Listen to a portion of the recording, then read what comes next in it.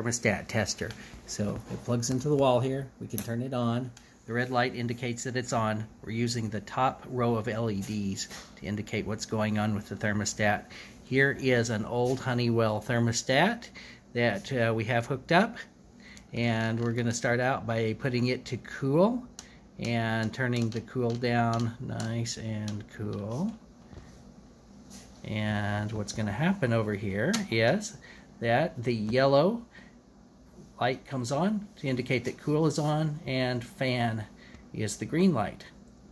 Okay, now we're going to switch it to heat, turn it up nice and warm, and what's going to happen is the white light comes on. Now I noticed that the fan light, the green, doesn't come on this thermostat for heat. I think that's a problem with the thermostat.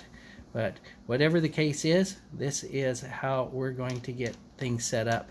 So there are 4 wires that go into the ecobee. There's red, yellow, green, and white.